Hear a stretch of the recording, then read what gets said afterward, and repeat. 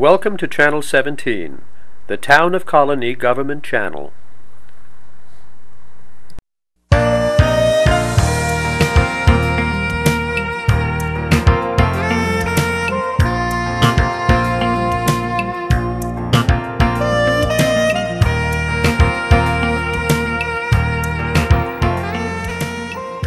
Hello and welcome to Focus on Health. I'm your host, Peggy Mello. Today's guests are Cristina Santiago, the Hospital and Community Services Specialist for the Center for Donation and Transplant. We also have Joe Camella, the husband of an organ donor, and Greg Satterley, an organ recipient. Welcome to the show. Thank you. Cristina, we're going to start with you. Do you want to talk about the Center for Donation and Transplant? What's the background of it? Well, the Center for Donation and Transplant, it's the local organ procurement organization in the area. We cover 30 counties, all the way down to Catskill Regional Medical Center, Binghamton, and all the way up to the Adirondacks. And that includes 6 hospitals in Vermont, 1 hospital in Massachusetts. Mm-hmm. There's 59 OPOs throughout the United States, and we are the facilitators through the organ donors and the transplant recipients. And what's an OPO? An OPO is an organ procurement organization. Oh, okay. And it's a nonprofit, right? Correct. Okay. Let's talk about numbers. Numbers. Everyone always loves to hear numbers. What's 98,000? There's 98,000 people currently waiting for a life-saving organ in the United States. And the list just continues to grow. 2 years ago when I started, that was only at 93,000. So it continues to grow, and it always will grow. There's an average of every 14 minutes someone new is added to that waiting list. Mm-hmm. And about every day about 17 people are taken off the list due to death and they didn't receive a transplant. Okay, who is eligible to be an organ donor? Well, we like to say everyone's eligible to be an organ donor. We don't want people to automatically rule themselves out because of one reason or another. Right. The criteria is always changing. But for organ donation, there is certain criteria that does need to be met, and that's brain death criteria. It's very hard for some people to understand brain death when given the situation because it's a very tragic accident usually that happens. It's something that's unexpected. And brain death criteria is it's someone who is legally declared dead, but by brain death criteria and some clinical criteria where they check the brain function. Mm-hmm. And it's hard for families to understand that sometimes because they're on a ventilator. Right. The tube is intubation. The chest is rising. The skin is warm. It looks like they're breathing. Mm-hmm. Some people can confuse brain death with a coma. They're 2 totally different things. A coma, you still have brain function, and with brain death, there is no function to the brain. Okay. All activity in the brain has stopped. And just to be clear, it's any age person. Any age. Donor, right? It is organ donation with the Center for Donation and Transplant is upon death. So we do evaluate at that time if someone is an eligible donor. We have had organ donors that were in their 80s, as young as a couple days or weeks old. So mm-hmm. there really is no age for organ donation. Okay, and you don't deal with live transplants, like if somebody is giving one kidney and to another? Yeah. We're right. not involved in that situation. That's with the actual transplant centers. There are Albany Medical Center, which is in our coverage area. They have a heart transplant program, a kidney transplant program, and a pancreas transplant program. Fletcher Allen Healthcare Center, which is in Burlington, Vermont, has a kidney and pancreas transplant program. They're the ones who would facilitate living donations. Okay. If someone were to be a living donor too. Now, you've mentioned a few of the organs that can be transplanted. Do you want to just do the list of Sure, organs? I can do the list. A lot of people are unaware of what can be donated. They usually think kidneys, and it's funny when you're speaking to children that are in 7th grade, they often say brain. Can you donate your brain? And unfortunately, you cannot. There is heart, lungs, liver, kidneys, pancreas, and intestine. So it does equal 8 due to the 2 lungs and 2 kidneys. They can be separated. And a liver can actually be split and given to 2 recipients as well. So. Okay, and you also deal with tissue transplants. And do you want to talk about what tissues can be transplanted? Sure, tissue donation. You can donate your corneas upon death. Corneas, bone, skin, heart for valves, veins, tendons, all that stuff can be donated and at the time of death, and it's used for a multitude of things. And a lot of people, one organ and tissue donor can enhance or save the lives up to 50 people. Mm-hmm. So UNOS is part of the process. Do you want to talk about what that is and what they do? Sure. UNOS, it's the United Network for Organ Sharing. They monitor the organ procurement organizations throughout the United States and make sure that we're doing what we are supposed to be doing and following their rules and regulations. They are the ones who maintain the computerized list of patients who are waiting. We have nothing to do with that on our end. We just type in the information when there is a donor into UNOS, and we then print out the list of people who are waiting and start with number 1 on the list. So they're in charge of listing the criteria of who gets put first and who gets put second, and how are people listed on the list. Okay. And what is the process that somebody goes through? Let's say they get a bad diagnosis from a doctor and they need something transplanted. What's the process? Well, if someone does need a transplant, I'm sure Greg can talk about that a little later since he's experienced that firsthand. But usually most commonly you start with your primary care physician. Something's wrong, you don't feel right, or and they go from there, and then they would get listed through their transplant center. Unfortunately, around here there is no liver transplant program, so you are traveling down to Boston or the New York City area, Buffalo, Rochester type area. So there is traveling that is involved because there's not always a transplant center around the corner. Right. And as far as for the donation side of it, that comes from the hospital. The hospital will refer the eligible donor to us. We're separate from the hospital, but we do work together with them. Okay. We're going to move to Joe. Yeah. You are a volunteer for the Center for Donation and Transplant, and you also lost your wife as well. So do you want to talk about your story? Well, the fact that my wife and I discussed the possibility that one of us may at some point in time predecease the other one, and our organs could be used by a recipient. So we discussed that several years ago. Mm-hmm. And I would suggest that to anyone who feels compelled to come on board to donate their organs, because you know, after all, we don't know when we're going to die. We can't predict what's going to happen and under what circumstances. And it's not a maybe, it's a definite. It is a definite. You are right about that. Okay. You want to talk about what happened to your wife? Well, my wife was in a car accident. In a car accident. And under those circumstances, she had severe head trauma. Ironically, there wasn't anything wrong with her body except we had a situation where the trauma was severe and she was kept alive on life support systems. Mm-hmm. But I want to stress to people that the fact that we discussed that possibility years ago made myself and daughters comfortable when we were approached by the individual who represented the center, because that's going to be, and you know, I really hope no one goes through anything like that. I pray that no one goes through that. I imagine if you're going through it, you don't want to have to be able to make those decisions at that time. It's a difficult decision, but we've always been rational under those circumstances. It was hard to explain. You're sort of in a fog. You really can't connect the dots, and the fact that we discussed that sooner made it easier to give the go-ahead for that. And of course, I went ahead and asked my daughters too. We had to have a unanimous vote on that. But I know my wife, under those circumstances, she was always a caring, loving person and did a lot of volunteer work in other aspects, not for the center. And that our goal was that if we could help other people in death, because our faith is strong. And we just think that our spirit inhabits our tabernacle, or our body right now, and why not help other people? Okay. And how long was she on life support before you were approached?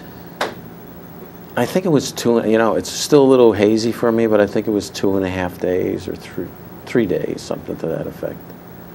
Yeah. Okay. And do you want to talk about what organs were donated and where they went? Yeah, no, we made the decision on the organs prior to that accident, obviously, and I was unaware that there were other things that we could have donated. So, education is very important when you come to this decision. But my understanding is that her heart went to a man in Pennsylvania, and a kidney went to a single mom in Vermont, another kidney to someone in the New York City area, as well as her liver. Her lungs went to a 52-year-old man in West Virginia.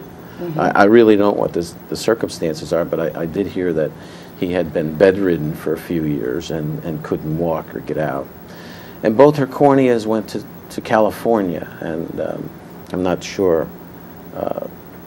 You can, in a donor family, you can, if you wish, to write these people anonymously, mm-hmm. and hopefully start a dialogue. I have not received any information back, but when you talk to Greg, he'll be able to. He made contact. I think that, for me and my family, would be a wonderful thing to know that, in part of her still exists and still lives on. Mm-hmm. And I'll make one little sidebar on this. I mentioned before, she loved to dance. Mm-hmm. And I was just wondering if this guy in Pennsylvania who got her heart feels compelled to go dancing on mm-hmm. Saturday night now. But I'm not sure. But it makes me in a very bad situation to look back, and as you can see, to smile, to know, and chuckle a little bit that she's helped other people who, up until that point, had some kind of fear on what was going to happen with their future. And just to be clear, you chose to contact the recipients, right? You've written all of them anonymously. I wrote them anonymously, yes. That's the process. Christina could probably get into it a little more detail, but and then it's up to the recipients to contact the center, isn't that correct? It is. It's sometimes difficult. We've had letters from recipients 3 days after their transplant that just want to say thank you, and sometimes it's hard to call a family member to see if they want to receive that letter. It was so soon. Mm-hmm. But that is the process for a year. There's communication through the Center for Donation and Transplant anonymously, just leaving out where you live exactly and a phone number, where you're from. And we facilitate that, and if after a year, if they both have stressed interest in meeting each other or having direct communication, we will certainly go through with that. But that's our policy. Mm-hmm. I will say, with speaking to some recipients, it's sometimes hard for them to say, how do they say thank you? It's hard. Right. How do you grasp that fact to say thank you, because they are under the impression someone had to die for them to live? And I've never experienced that, but I know that it could be it's hard on their end. Mm-hmm. I can understand that, and I don't feel that they're obligated to contact me, as long as they're living a great life and they can enjoy their family. I would like it, but it's not, it's not an important part of it. Now, Joe, you talked about the process of why planning is so important. Do you want to talk about what somebody has to do to do the planning? Well, first of all, I think Christina she's a little more updated on what how you can do that process. I do know that you can sign the back of your driver's license, mm-hmm. but that doesn't always work. You still need the consent of the immediate family, mm-hmm. and we're in the process of having a registration. Correct. Process. There is currently a New York State registry. The registry is actually a registry of intent at the moment. So if someone signs up on the New York State registry, they're expressing their intent to donate upon their death. In June of 2008, New York State will be implementing a registry of consent.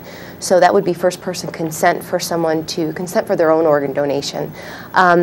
Right now there is a legal hierarchy, and if someone is not on that registry of consent, we do go to the legal hierarchy, and that would be its spouse, adult child over the age of 18, parents, siblings, and then other. And that legal hierarchy is who the legal next of kin is, and that's Mr. Camelo was offered the option of consenting for donation for his wife. Okay. So now we go to Greg. You want to talk about your story? You were healthy, and then what happened? I was a very active person, and one Monday morning I was at work. I was having a hard time swallowing, and I looked in the mirror and my eyes were starting to turn yellow, jaundice. So after 4 days I got into my doctor's office. He did some tests. And at first I didn't know what was wrong with my liver. Actually I didn't know what was wrong with me at all. So over the next couple of weeks I did more and more tests. Then one Friday afternoon I was at a golf tournament golfing, and I was in excruciating pain. So I left the tournament, I went to my doctor's office. I walked in his office and said, "Today you have to do something." He said, "I can't keep going like this." So he admitted me to Ellis Hospital overnight. And my doctor already had a patient in Boston. So after he referred with his colleague, they referred me to Boston. The next day they moved me by ambulance. The doctor said they'd be there as soon as I got there. I got to Boston at midnight. The transplant doctors were there to do the first test. They told me to be back in the morning to start more tests. Through the whole day on Sunday, I went through many tests, because first they have to find out what's wrong with you. Then they have to evaluate to see if you're sick enough. And then they have to evaluate to see if you're not too sick. There's a lot of criteria that goes into it. And on Tuesday morning, the doctor came in and told me that I was a candidate for a liver transplant. The first question you ask him is, "Well, how long?" He goes, "Well, I can't tell you that because I can't predict when somebody's going to die. All I can do for you, I can put you on the national registry, and it's a waiting game for us." So did you have to carry a pager around, or? No, after they told me I needed my transplant, they kept me right in New England Medical Center. And I had to stay on all the monitors, because that's one of the criteria. And they told me on Tuesday I needed my transplant, and then on actually Saturday morning at 5 o'clock, the nurse woke me up and said, "There's a possibility of a liver coming for you." So now all the tests that I went through for the whole week, I had to go through all again in a matter of 4 hours, because now they had to evaluate me to make sure my body wasn't too sick to. So is it just general things like EKG, blood work, X-ray, that's it? Or? X-ray, CAT scans, blood work, just about any test they have, you had to go through it all over again. So it was the space of how much time from the first doctor's visit to the transplant date? Was it a month? 28 days. 28 days. From knowing that I was sick to when I had my transplant. And when I had my transplant on that Saturday, it was a 12-hour procedure. When I woke up Sunday morning, I knew whatever they did was right, because my whole body felt totally different. For once, I could finally feel like something was actually working inside of me. And when they took my liver out, it was 90% deteriorated. It turned rock hard like a football. And I had a young transplant surgeon, and that was his joke, that, "Oh, after we took your liver out, we used that in a OR for football while we were waiting." So how do you feel now? I feel great. I do everything I did before, and I went back to work after 8 months. And within a month, I knew that the doctors in Boston did a great job. I had no side effects or anything. I was out doing just about everything I could. And then Great. The biggest thing, I wanted to get back out golfing. And the doctor says, "Well, your body will tell you. Do what you need to do." He goes, "If you do too much, your body will tell you." Are you taking medications every day? Yeah, I take a morning dose and an afternoon dose of anti-rejection drugs. And those I'll be on for the rest of my life. The rest of your life. Because even though it's a new liver, my body will always say it's foreign, because it didn't start out in my body. Now, I understand that the person that donated everything, there were actually more than one person received organs, right? Yes. And have you had contact with the family at all? Yeah, my donor was an 18-year-old boy who died in a motorcycle accident. Wow. His mother, Carol Ann, wrote me a letter 2 months after my transplant. She wanted to find out who I was, how I was doing, because in the meantime, when my transplant happened in Boston, the other hospital that's next to where I was had received 4 of the organs, and they did a quadruple transplant on 4 different patients all at the same time. So it became a very big story in Boston. And through that, a People magazine reporter picked up the story. And the mother wanted to contact us all before any reporters did. And now to this day, I email Carol Ann almost weekly. Oh, that's great. So she knows how I'm doing, because she told me that was her best therapy, knowing that Darren is still living on through me. I'm in contact with the gentleman that received Darren's heart, who lives just south of Boston. When I go to my appointments, we meet for lunch, and he always calls me his little brother because he's a few years older than me. That's great. Thank you very much. Thank you. Christina, do you want to talk about myths about organ donation? What are some of the myths? There are a lot of myths that float around, and some people, I think, are hesitant to wanting to sign up on the New York State Registry or let their wishes be known about organ donation. One of the most common myths is if I sign the back of my license or if I sign up on the registry that they won't do anything to help me if I were to be in an accident and have to go to the hospital. And that's certainly not true. We're separate from the hospital. The hospital's there as caregivers, and unfortunately we're there to give an option at the time of death if there's no other options available, and there's a poor prognosis. That's one of the myths. Another myth is that I cannot have an open casket or go through the normal funeral arrangements. If I'm an organ donor, I've listed that we take bones and heart for valves and 8 organs that can be transplanted. There can still be an open casket even with cornea donation. There is no altered appearance to the patient at all with organ or tissue donation. Another myth is cost. There is no cost to the family that is giving. It's called the gift of life. It's called the giving life for a reason. It's a gift from that person. There's no cost for the family if there is donation. A lot of times it happens because we run tests. There's an extra maybe 24 hours worth of hospital stay after the time of consent to when actual organ donation does happen. That is all paid for by CDT. And do you want to talk about why the month of April is so special?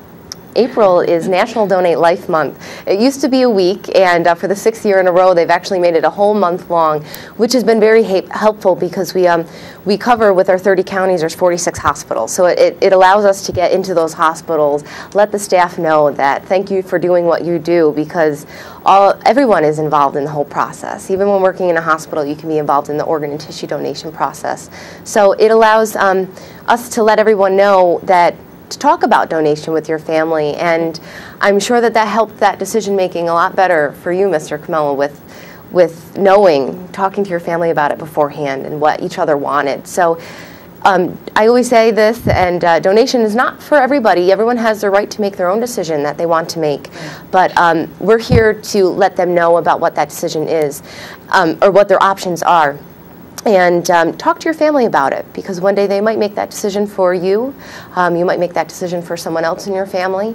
And it is easier when you know what they've wanted, instead of contemplating what would they have wanted to do.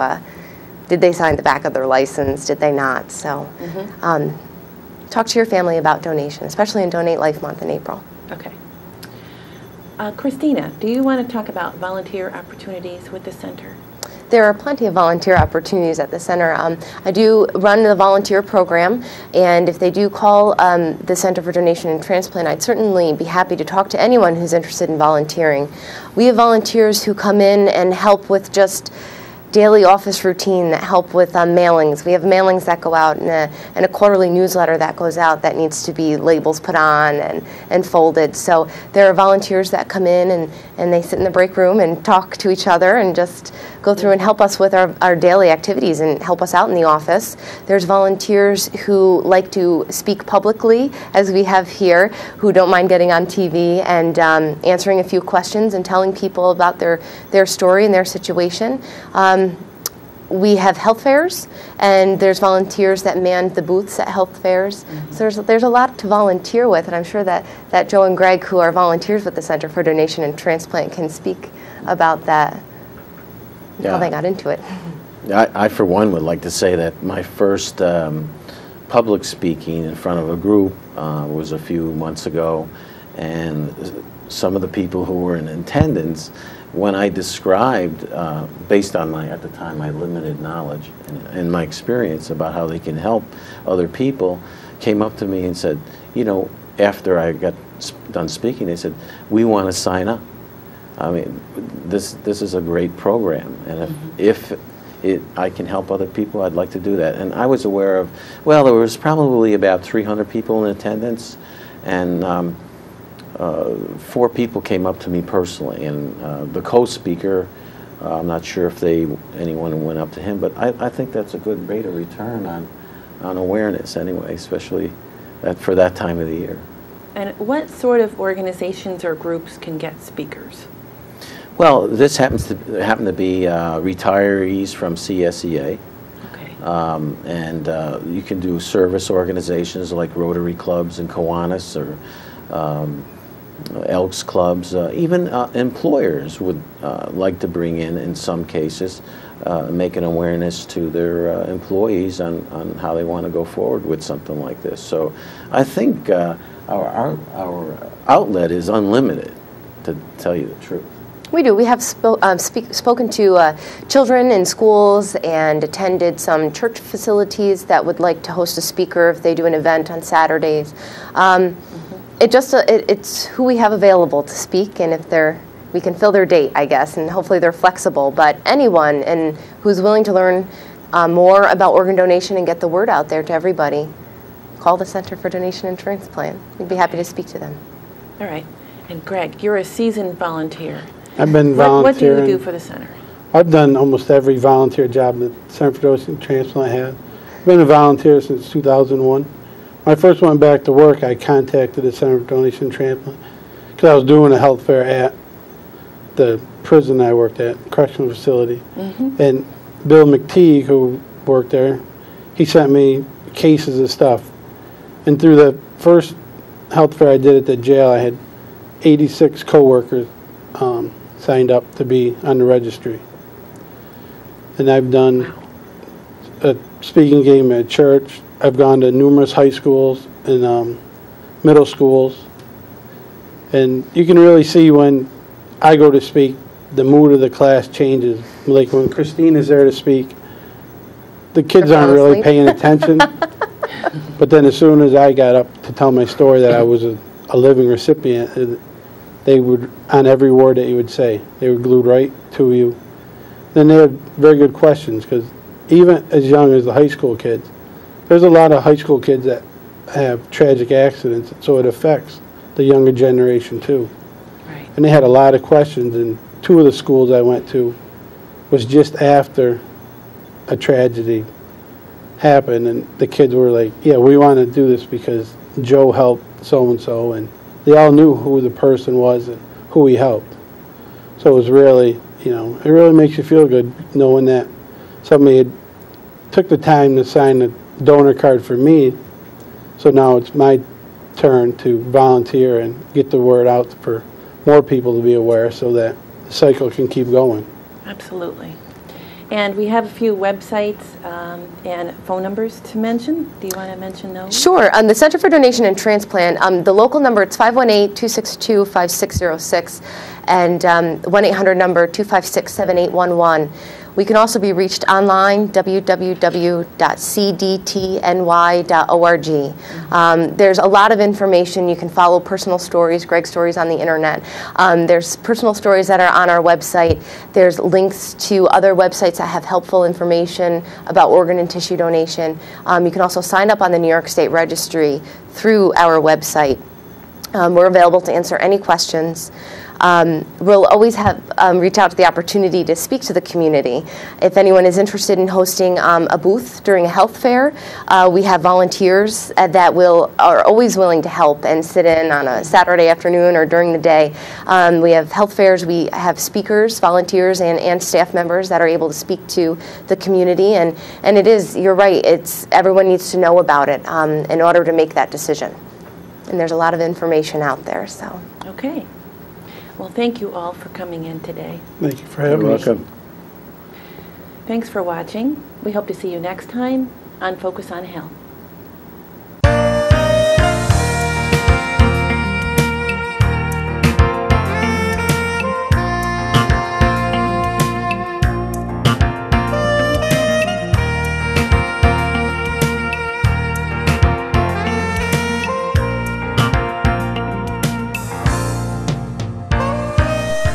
Welcome to Channel 17, the Town of Colonie Government Channel.